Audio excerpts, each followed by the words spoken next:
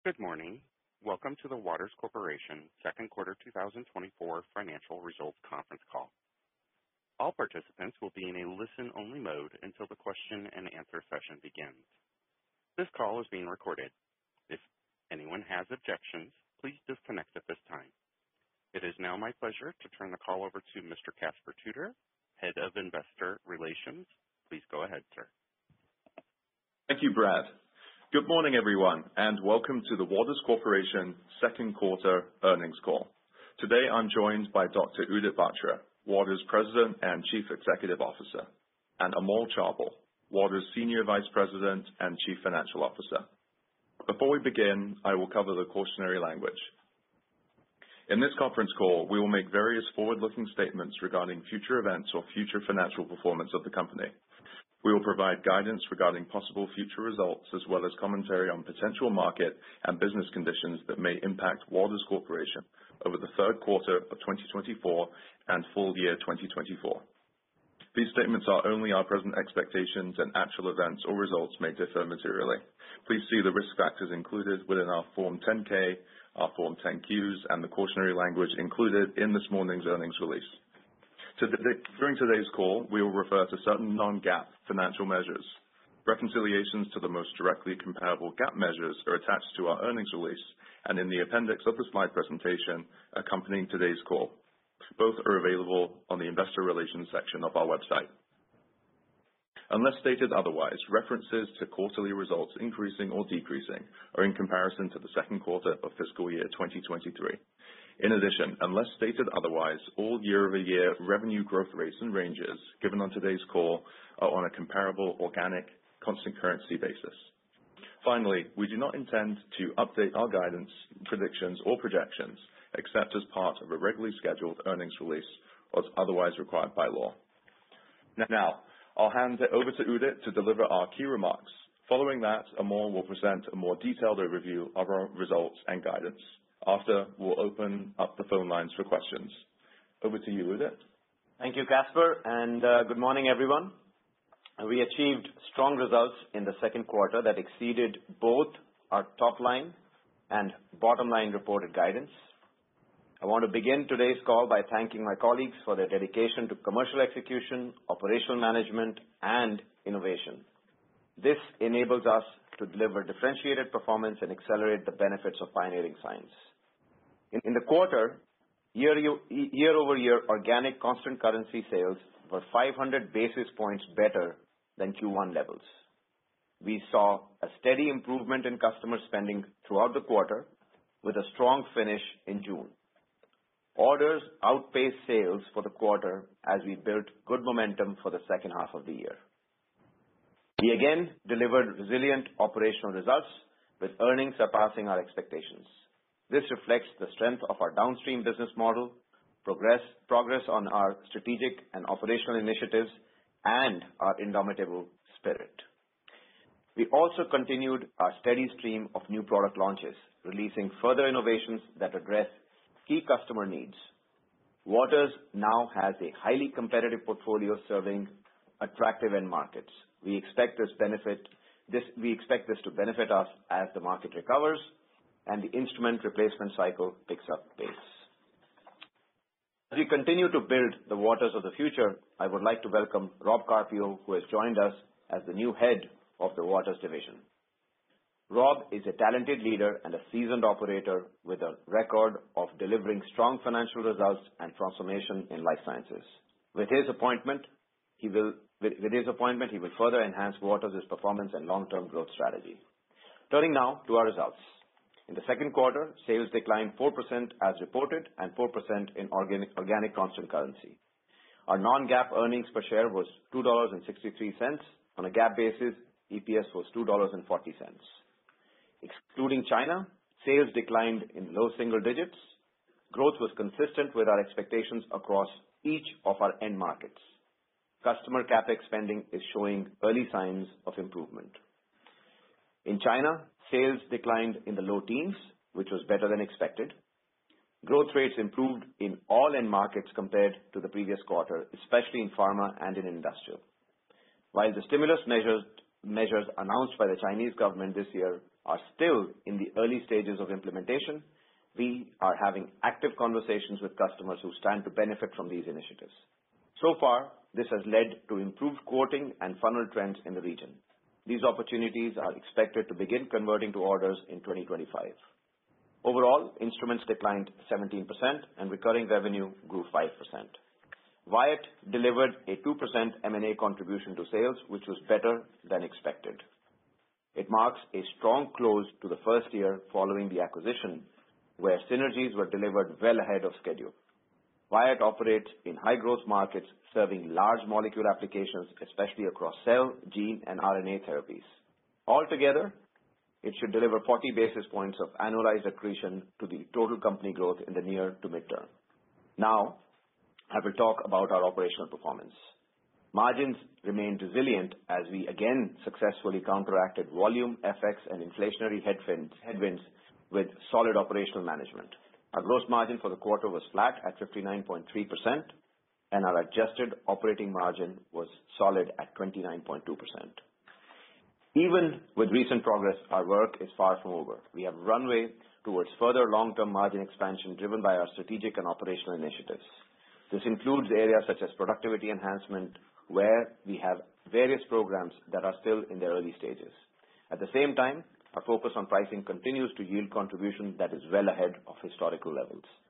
Looking forward, we feel very good about our future margin opportunity given our recent success in preserving and expanding our margins during challenging business conditions. Beyond 2024 levels, we expect to deliver a more pronounced impact on our long-term margin performance, particularly when more typical volume leverage returns. In the second quarter, we launched a steady stream of new products solving the unmet needs of our customers. At ASMS in June, we unveiled the Xevo MRT, which is now our highest performing benchtop mass spectrometer. It builds on the multi-reflecting time-of-flight technology pioneered by the Select Series MRT, which has greater throughput and a more compact form factor. With up to 6 times greater resolution and 2 times better mass accuracy than competitive systems, the Xevo MRT sets new industry standards for high resolution at blazingly fast speeds. So far, our customers have been impressed by its capabilities. It will serve discovery and other upstream pharma workflows where it will accelerate R&D times for new drugs. This includes areas such as metabolite identification, where resolution, accuracy, and speed are all critical value drivers. We also launched the latest evolution of our Acuity QDa mass detector, one of our all-time best-selling analytical instruments. The QDa2 provides a 20% enhancement in mass range, which benefits routine identification and analysis of large molecules. It also has excellent green credentials, consuming up to 70% less energy than competing products. This is a benefit of increased importance to our customers. Most importantly, the QDa2 runs on Empower, which allows for seamless regulatory submission of compliance-related data for large molecules. As we look ahead, Waters is well-positioned in attractive markets with secular growth drivers where testing volume plays a pivotal role in driving long-term growth. Our full ecosystem of instruments, informatics, advanced chemistry, and leading service positions us very well to help ensure the safety of medicine, food, and water, and batteries in electric vehicles. Along with our business model, the regulated and recurring nature of these applications results in excellent profitability and free cash flow generation. In recent years, we've made meaningful progress in aligning Waters with faster-growing large molecule applications. Now, over a third of our pharma revenues comes from large molecules and novel modalities. At the same time, future testing volume is expected to grow faster than historical levels, with increased prescription volumes, including GLP-1s and areas such as PFAS testing. With our revitalized portfolio, we are in an excellent position to capitalize on these growth opportunities. Over the past several years, we've launched multiple innovative new products that have enhanced our competitive edge and created better pricing levers. Serving our core, our next-generation LC platform, Alliance iS, serves routine QA/QC analysis for both large and small molecule workflows, where innovation helps to drive instrument replacement. It also includes our Xevo TQ absolute mass spectrometer, which is seeing rapid growth in areas such as PFAS testing. Within our high-growth adjacencies, we've launched new products into bioanalytical characterization, battery testing, and clinical applications, all of which are gaining traction given the critical unmet needs that they solve. Finally, recent deferral of routine instrument replacement has created a catch-up opportunity that lies ahead of us. Weak macroeconomic conditions have put temporary constraints on customer CapEx spending for downstream instrumentation. Historically, this dynamic has lasted for 4 to 7 quarters and has been followed by a catch-up. Looking at the facts, while no two macro environments are the same, Q2 marks the 7th consecutive quarter of LC instrument decline. Expected instrument growth for 2024 equates to a 1% CAGR versus 2019 levels. This is significantly below the 5% long-term average growth rate. Improving funnel trends are a positive leading indicator that we are approaching the early innings of a recovery and initiation of a new replacement cycle. I will now cover our 2024 full-year guidance. While customer activity is showing signs of recovery, we're adding caution to our guide. Accordingly, we are revising our full-year 2024 sales guidance to assume a more gradual pace of improvement in the second half of the year. As a result, our revised full-year organic growth constant currency sales guidance is -2% to -0.5%. With our commitment to excellent operational performance, we expect to build leverage in our P&L and deliver an adjusted operating margin of around 31%. Therefore, our updated adjusted EPS guidance is in the range of $11.55 to $11.65. Now, I will pass the call over to Amol to continue covering our financial results in more detail and to provide further details on our guidance. Amol? Thank you, Udit, and good morning, everyone. In the second quarter, sales exceeded our guidance range on a reported basis, declining 4%. Organic constant currency sales also declined 4%, which was a 5% improvement in growth compared with Q1 levels. We saw a steady improvement in customer spending throughout the quarter, with orders outpacing sales. M&A contributed 2% to sales, covering WAT results in the first month and a half of the quarter. This was better than expected, as we were able to accelerate revenue synergies as part of our integration. We are pleased that within the first year of the acquisition, WAT is already EPS and margin accretive, and our M&A execution remains well on track. Overall, FX was a 2% headwind to the second quarter sales. In organic constant currency terms, by end market, pharma declined 4%, industrial declined 4%, and academic and government declined 16%. In pharma, sales excluding China declined low single digits, while in China, sales declined low double digits.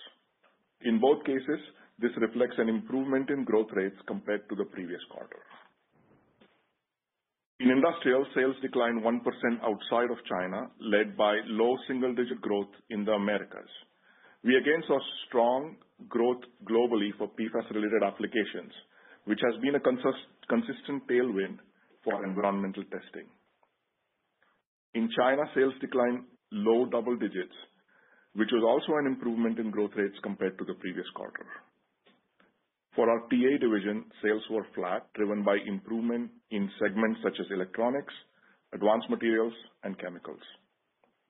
In academic and government, growth remained weak as stimulus in China and elevated global funding drove lumpy spending patterns and a tough 21% comparison in the prior year's quarter. By geography, sales in Asia declined 3%, while sales in Americas and Europe both declined 7%. By products and services, instruments declined 17%. Chemistry and service both grew 5%. There was no change in the number of days versus the prior year quarter. Our commercial initiatives continue to support robust recurring revenue growth despite ongoing headwinds from China. Within our service business, we have already achieved our goal of increasing service plan attachment by a further 100 basis points this year, with service plan revenue growing high single digits in the quarter. We are now targeting an additional 50 to 100 basis points of service plan attachment over the remainder of the year. Now I will comment on our second quarter non-GAAP financial performance versus the prior year. Despite headwinds from lower sales volume, FX, and inflation, our team continued to respond to these challenges with resilience and commitment. Our focus on operational excellence with pricing, productivity, and prudent spend management allowed us to deliver a resilient margin performance in the quarter. Gross margin was flat at 59.3%, and our second quarter adjusted operating margin was 29.2% as expected. Excluding FX, both gross margin and adjusted operating margin expanded 40 basis points year-over-year. Our effective operating tax rate for the quarter was 16.5%, and our average share count was 59.5 million shares. Our non-GAAP earnings per fully diluted share was $2.63. On a GAAP basis, earnings per fully diluted share was $2.40. A reconciliation of our GAAP to non-GAAP earnings is attached in this morning's press release and in the appendix of our earnings call presentation.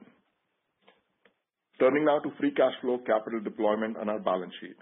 We define free cash flow as cash from operations, less capital expenditures, and excludes special items. In the second quarter of 2024, free cash flow was $143 million after funding $36 million of capital expenditures. On a year-to-date basis, free cash flow is $377 million, or 28% of sales, resulting in free cash flow to adjusted net income conversion ratio of 131%. We maintain a strong balance sheet, access to liquidity, and a well-structured debt maturity profile. This strength allows us to prioritize investing in growth. We continue to evaluate M&A opportunities that will enhance value creation for our shareholders. In the second quarter, we continued to deliver while paying out this year's tax reform payment of $96 million and other items totaling $30 million.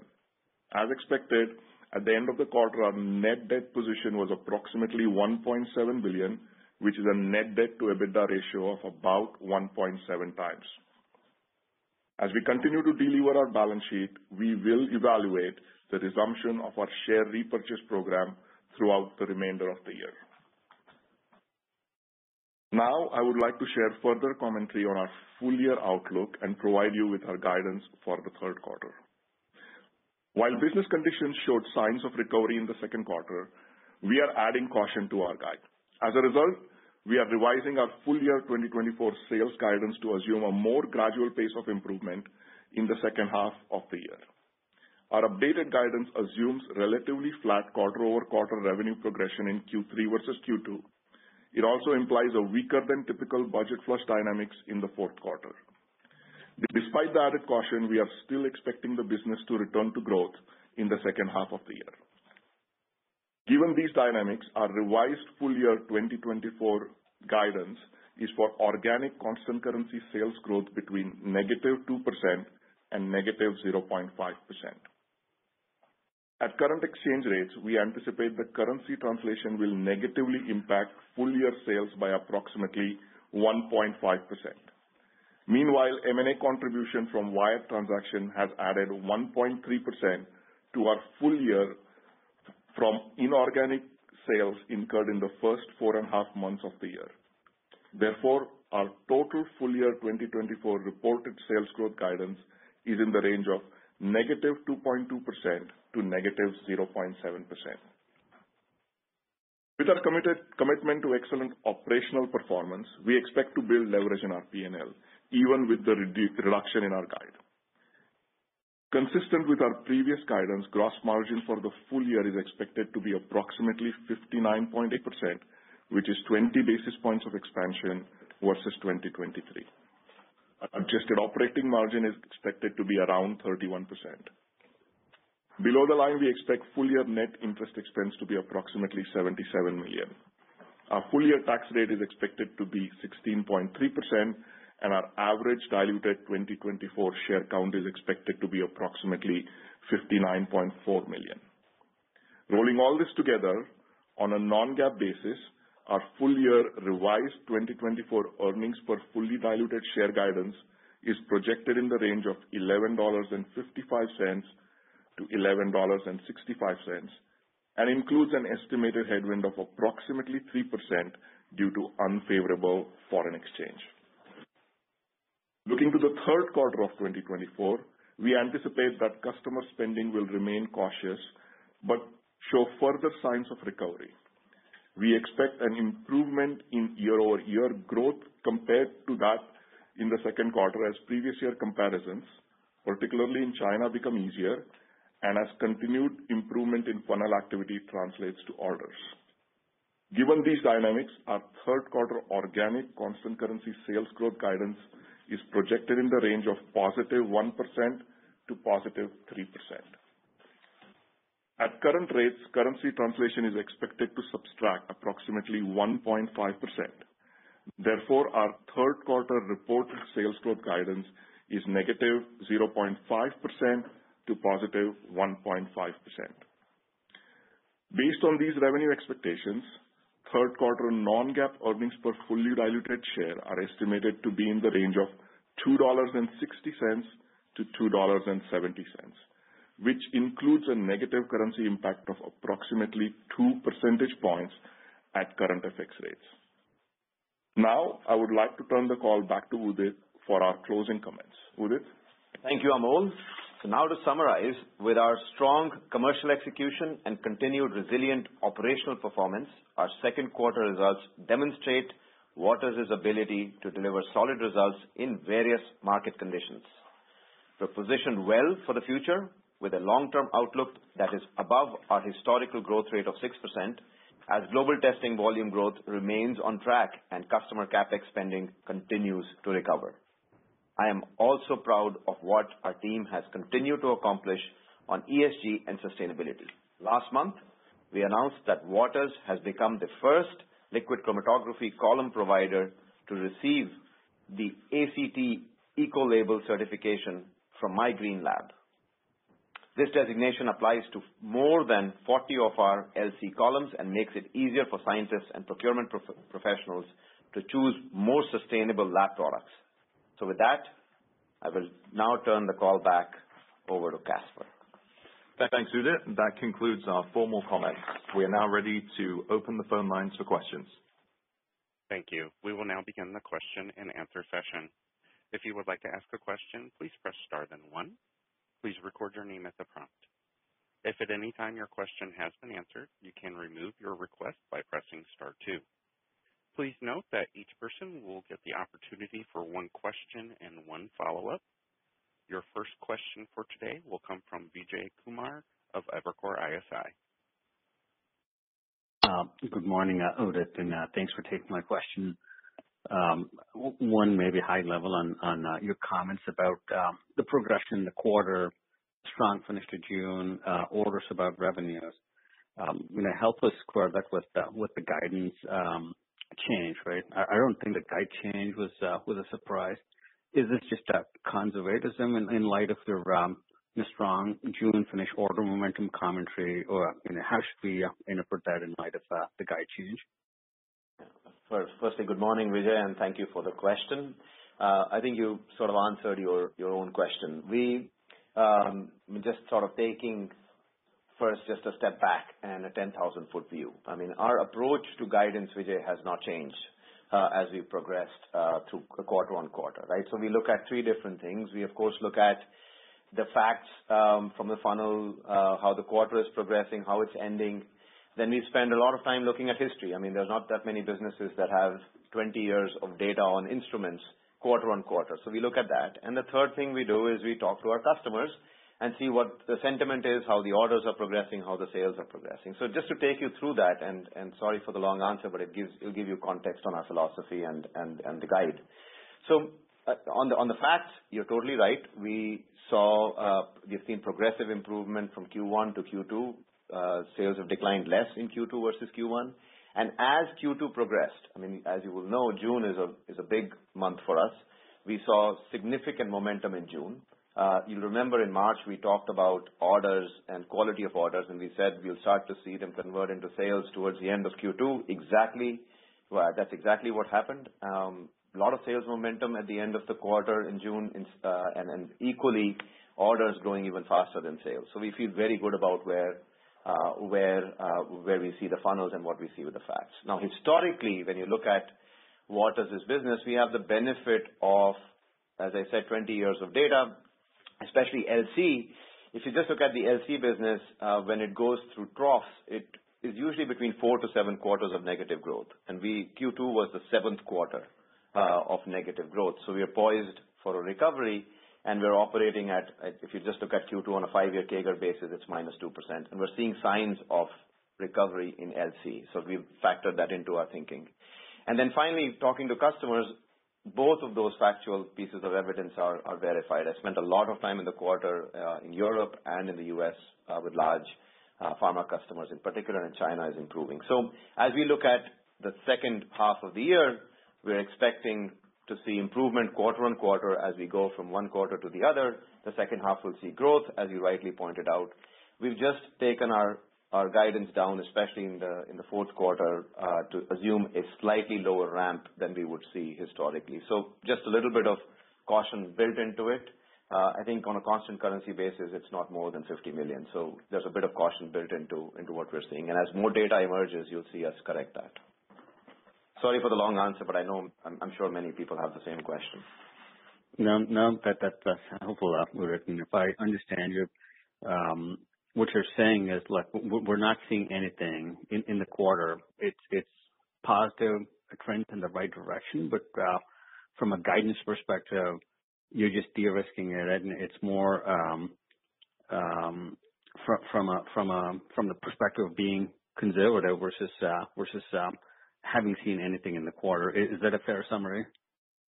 Yes. Fantastic. Revenues, I think, were cut maybe 3% below street, the implied Q4 dollar revenues. EPS roughly in line with the street. So what changed? Is the implied operating margins coming in better? Is there any below the line contribution that's driving Q4 EPS? Yeah, look, I mean, as you've seen us through last year and this year, also back in 22 against inflationary pressures, our team is super resilient, and we are able to defend margin, and even during down volume cycles, we're able to expand margin. As we've discussed before, we have a set of productivity initiatives that have a very long runway, and we're able to accelerate some of them, and that reflects in sort of how we've been able to expand margin even last year. If you look at the embedded implied margin profile in our guide, our second half margin is relatively flat versus last year. So there is not any meaningful step up in the second half versus prior year. The only thing is, as we've sort of taken a more cautionary view on the guide, we will see some of the actions that we've put in place already show up in Q4, and that will help us a little bit in Q4. But other than that, second half is relatively flat versus last year. The next question will come from Dan Brennan of TD Cowen. Your line is open. Great. Thanks. Thanks for taking the questions, guys. Maybe just on instruments, Q2 was about in line, right, with what your guide expected, down 17. I think you were down mid-teens. Can you just flesh out a little bit LC versus MS, and how are we thinking about the updated instrument outlook for the back half of the year, and kind of what's the math to support that? Yeah. So let me start, and Amol can jump in, Dan. So instruments declined about 17% in the quarter. LC was a bit modest than that, mid-teens. Mass spec declined a bit more, and TA was around -2%, so -17% in the quarter.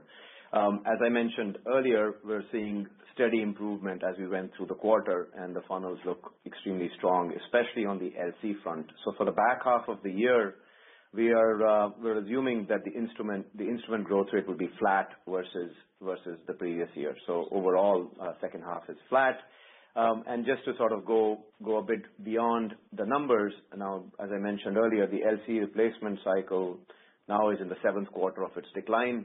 We're starting to see across the globe customers initiating their replacement cycle. So we expect we expect a little bit of decline or flat growth in Q3 for LC, but in Q4 we expect the replacement cycle start to kick in, which is consistent with what we see with the funnels.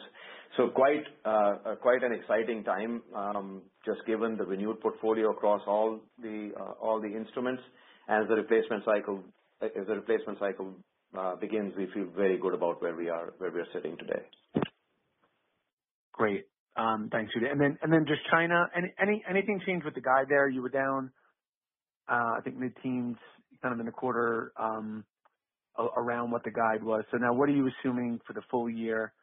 And is the commentary that orders on the kind of stimulus will start in 25? Is that a bit of a push? Like I thought I heard you guys say previously maybe orders come back half and then it kind of kicks in 25. So any color on back half year China and then how we think about stimulus impact? Sure. Firstly, I mean, China came in ahead of expectations, right? I mean, that's part of the driver for the beat. I mean, just to give you a bit of the facts, I mean, in Q1, China declined 26%. In Q2, it was around 10% decline. And I mean, in the largest end market, pharma, we went again from about a 26% decline to about a 10% decline in Q2. So steady improvement in China, and the second half of the year it has a lower base, but we've kept the full year guide at a low double-digit decline for China, just to sort of watch and see more data. So good things happening in China. And again, when you compare LC growth rate, and this is sort of an interesting fact, for the first time in a very long time, China's LC decline was less than the rest of the world, right? So China declined in the high single digits, whereas the overall decline for LC was a bit higher than that. Now, as you think of the stimulus, nothing has really changed versus previous commentary. We're spending a lot of time with customers doing three things. One, helping them identify the age of instruments. You recall this particular stimulus is targeted towards instrument replacements, the age of their instruments, their eligibility for the stimulus, and helping them do the paperwork as they start to submit applications for funding.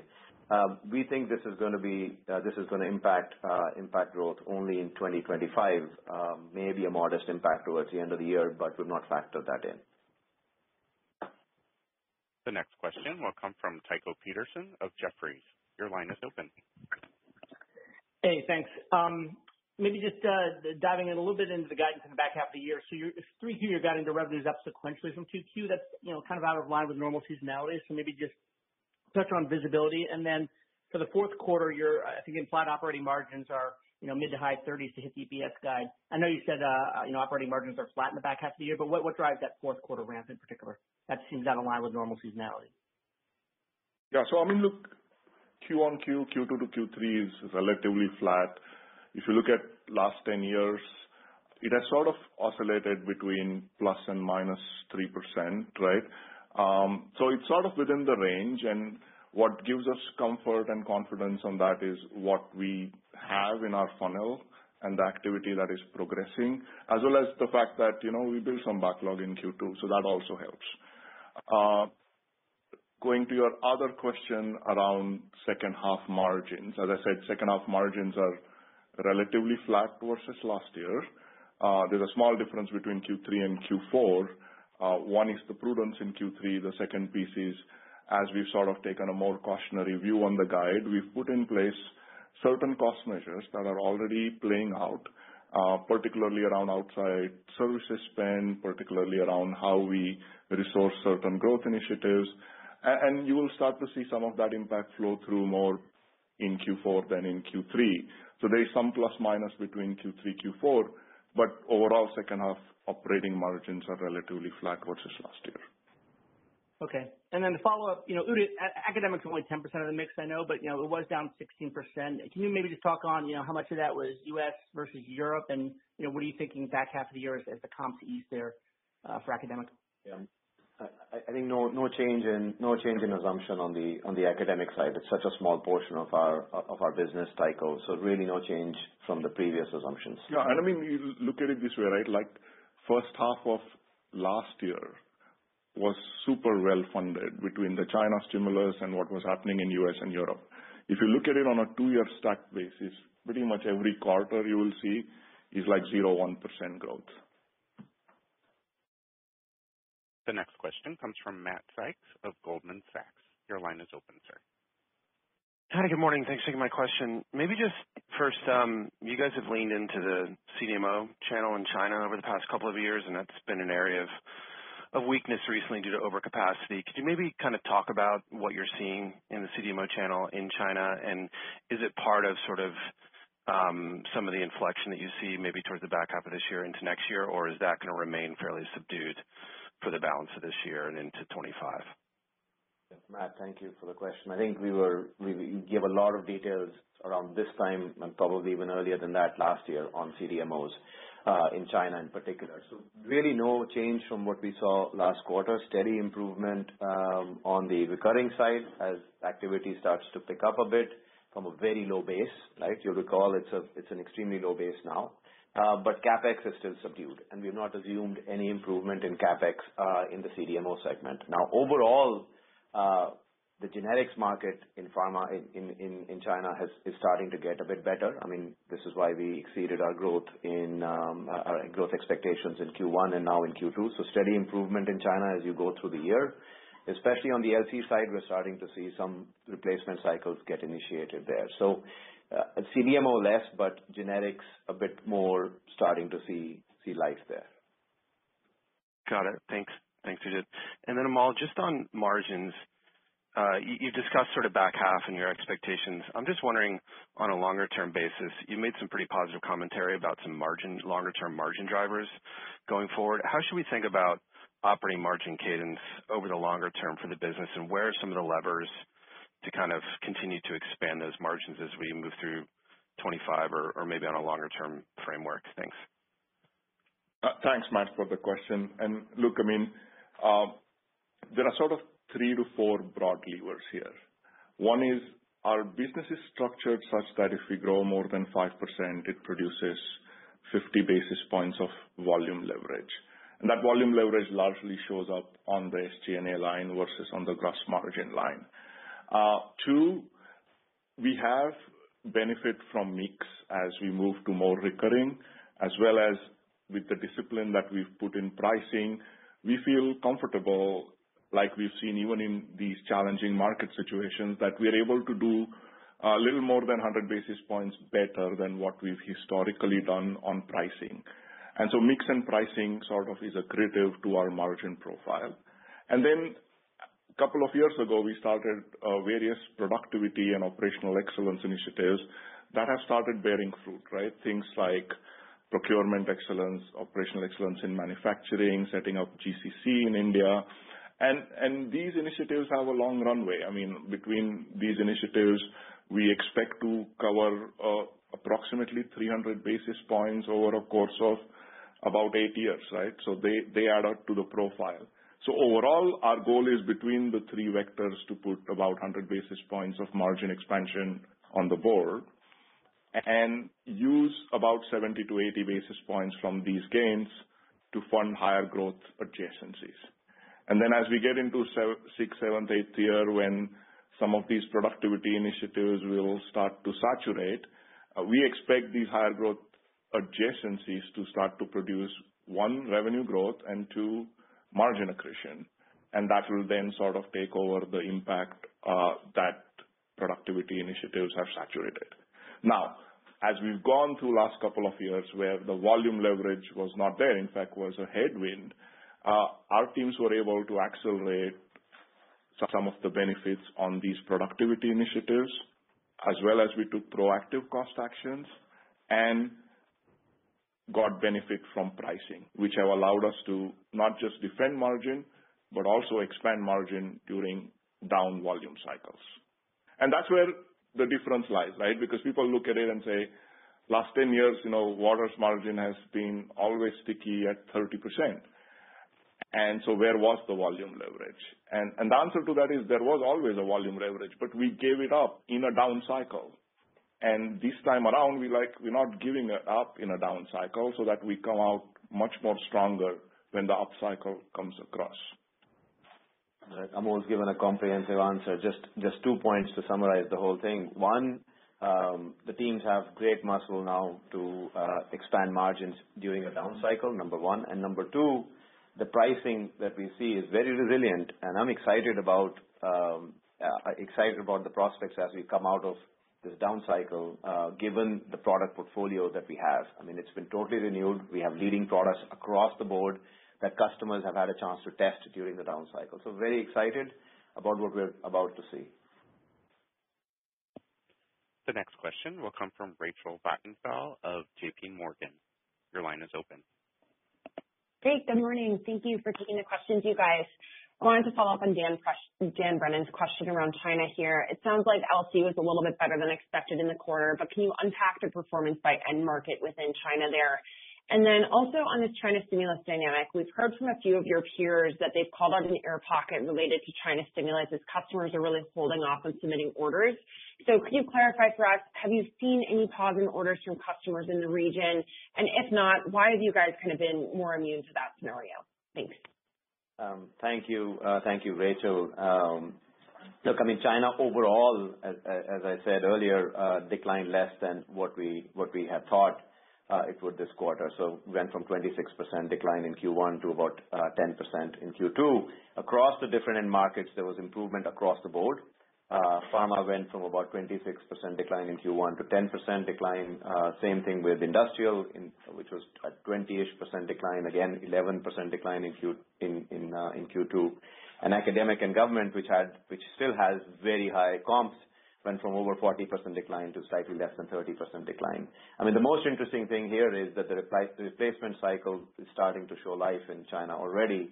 We went from over a 40% decline in Q1 in LC, over 40%, to now less than 10%, which was better than the rest of the world, right? So we're starting to see customer activity pick up in China. It's still negative growth versus previous years, but it's starting to get better quarter on quarter. And on your question on the stimulus, look, I mean, we are having a ton of conversations with our customers as the activity level remains consistent, right? So the activity level has remained consistent. It's actually improving quarter on quarter. From a stimulus perspective, as I said earlier, it's a broader stimulus. It's over a longer period of time, and it specifically targets instrument replacement. So we've been spending a lot of time with our customers identifying the age of their instruments, defining eligibility versus what the government has targeted, and helping them do the paperwork to submit proposals for funding that becomes available. We don't expect that to impact revenue this year, but surely it will impact what we see in 2025. So overall, improving conditions across all end markets, especially in pharma, especially in LC. No real sign of what you're calling an air pocket. Activity is continuing at a baseline level, getting better, and customers are getting prepared to get funding from the stimulus. Great. Thank you. And then I did want to follow up on 2025 quickly. So can you walk us through your exit rates at 4Q? You've kind of talked about some of this replacement cycle starting to heat up in the back half. If we layer in some of the weaker comps and the China dynamics that you talked about as well, how are you really thinking about that exit rate underpinning 2025? It looks like the street is currently just shy of a 6% organic growth rate. So just at an early starting point, how comfortable are you with that? Yeah, look, I mean, if we sort of extrapolate our guide and say where will Q4 and our 24 exit rates will be a good, even for ex-China, for LC and MS, will be a good couple of 100 basis points below the historic average. And this is ex-China, right? So that gives us a lot of hope and comfort that we are at the bottom of this whole slowdown in the replacement cycle, and the fleet out there has aged meaningfully beyond its life, needing replacement, particularly for LC. And then China is a twofold equation of, one, the fleet is aged far more than that, but then the question is, when does these generic companies feel comfortable with their status, and when do they start replacing? And we're seeing signs of that, right? We've had few generic companies in China already starting to replace their fleet, and we think others will follow over the course of next few quarters. Yeah. And I just want to embellish a little bit on what we're seeing at the end of Q2 that starts to give us confidence, right? June is one of the largest months of the year for us, and it has surpassed our expectations, right, both in sales and in orders. So there's a lot of momentum that we've built going into Q3. So that gives us confidence, and a lot in the areas that we've just discussed, right? So it's consistent with an improving trend in the industry. Second, as I said, I spent a fair amount of time with customers both in Europe and the U.S. in this last quarter, especially in large pharma. Customers are now used to the additional steps in the procurement process. In fact, one of the largest pharma companies had introduced several steps in the process, which their internal teams were also learning, and we were also learning about, and that gave a little bit of pause to how fast the orders were converting to sales. This time around, when we said in March, order quality is high, like clockwork, we've seen them convert into sales towards the end of June. So now the funnel predictability is way better than we've seen, especially in large pharma, and the funnel quality, the order quality and the funnel strength is pretty good as we sit looking into the back half of the year.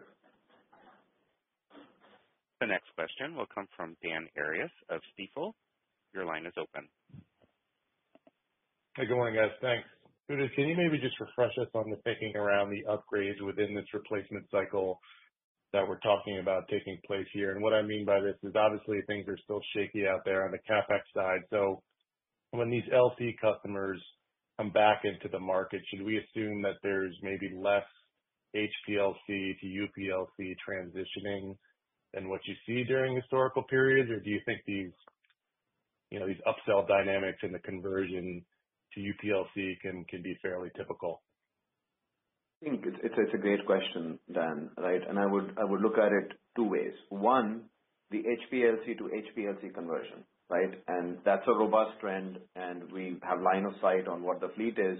And there we offer our customers two options: go to the Arc HPLC, which is done really, really well, even during the downturn, and then the Alliance iS, which is now also available for biologics with our Premier technology, right? And that has been received extremely well. In a way, the slowdown in the market allowed many of our customers to sample the benefits of Alliance iS, which reduces errors in the QC environment by 40%, which is a significant advance, probably the most important advance in the last decade in the HPLC segment itself. So we feel very good on the like-for-like replacement already. Second, when you think of HPLC to UPLC transitions, we are seeing that as well. And GLP-1s are a case in point where we see that transition happening. And now on that, let me make two comments. One, you've seen that our biologics revenue as a fraction of overall pharma has gone from roughly 20% to over 35% in the last 3 to 4 years, right? So that has been a very deliberate effort, not just on the UPLC side, HPLC to UPLC side, but also in introducing what we call the Premier technology, which is tailor-made for large molecules. That is now also available on the UPLC segment, which allows customers to transition the larger part of the pipeline, which is biologics, from HPLC to UPLC very comfortably, where now the experimental time is reduced dramatically with the Premier technology. So we're seeing both, and we are well prepared if the customer decides to remain with HPLC. And equally, we are seeing the trend continue as more and more large molecules and novel modalities come through the pipeline from people transitioning to HPLC to UPLC. But there again, on the receiving end, our UPLCs now have the Premier technology, which basically reduce experimental time dramatically. I hope that gives you color into the transition. And just to add to that, right, I mean, if you look at our historical instrument growth pattern, the 5% instrument growth has roughly about 50 to 70 basis points of price and 3% of volume. The remaining 1.5 or so really comes from upsell, right? And when we quote our price numbers, they're like-for-like SKU and like-for-like geography. So that doesn't include when a customer chooses, say, Arc HPLC over Alliance or Alliance iS over Arc HPLC. And in order to achieve that 1.5%, we only need about 7% of these customers to choose an upgrade, given the current innovation and the pricing that is out there. And 7%, we feel super comfortable with the huge unmet needs that some of our newer launches are directly addressing, which customers are appreciating. The next question is from Puneet Souda of Leerink Partners. Your line is open. Yeah. Hi, Udit, Amol. Thanks for taking my questions.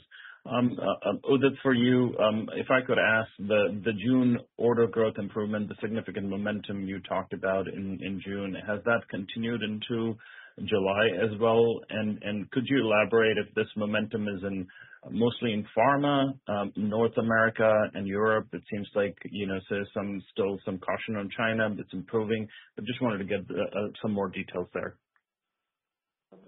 Great question. And as you know, and I think we've been through this before, we won't comment on July trends. But you can assume that June was very robust. Customer activity has been very, very good. And that gives us confidence on what we're seeing in what we've guided for in Q3. So June has a lot to do with the confidence that we built in the replacement cycle, the confidence that we built in Q3, the confidence we've also built in the ramp towards ramp in Q4. Got it. And then, an Asia question for you. Just thinking about China, first of all, and then I want to cover just Japan and India. China, just wanted to understand in terms of retaliatory risks for tariffs, if you could elaborate, where is your manufacturing position? How much of the business is China for China in case if there are tariffs and sort of retaliatory tariffs in 2025? And then on Japan, I believe you grew, Japan, you were down 11%. In India, you grew about 11% in the quarter. Could you talk a little bit about what happened in those geographies? Thank you. Sure. So three questions, right? First, on China, I think we were in an interesting way. We used the downturn to improve our manufacturing footprint in China, and that is going to help us as the stimulus comes through. We also increased our commercial presence across China. So we feel very good about what the future holds for China, both in terms of local manufacturing, where bulk of our instrument portfolio now is either finished or manufactured in China, and on the commercial side, equally good. Now, on your question on India, India has been a star performer for us for many, many quarters. This quarter was no different. We grew in excess of 20%, largely on the back of pharma, and there in pharma, LC grew close to 50%, right? And you heard that right, close to 50%. And so that India goes from strength to strength, and the Indian government is giving stimulus to, like many other countries, to their academic and government segments. And there too, we're benefiting a lot. That segment grew quite rapidly, where the funding is captured. And then on Japan, it was a 1% constant currency growth. Yeah. I mean, look, Japan, Puneet, like you are looking at the reported number, right? And you know where Japanese yen has been over the last year. That's like a close to 11% headwind. So at constant currency, we're more or less flat, and that's also sort of the reason why the currency impact for us is somewhat higher, and we had to increase it to 1.5% driven by Japan, because we have a reasonable Japan footprint, and our team is doing relatively well coming out of the March year-end. So what you see progressing in Q2 and onwards is we see healthy demand, and we see good funnel activity in Japan. Yeah, and then just coming back to India, very excited about the prospects there. As with China, during a downturn, we sort of figured out where to increase our commercial presence. In India, we go from strength to strength. The commercial presence has been increased across the board. We've increased our collaborations on the ground, and India has gone in the last 2 to 3 years from less than 6% of our sales to close to 8% of our sales, right? So it's becoming a more significant part of our business, and it's growing really, really well. The next question will come from Jack Meehan of Nephron Research. Your line is open, sir. Thank you. Good morning.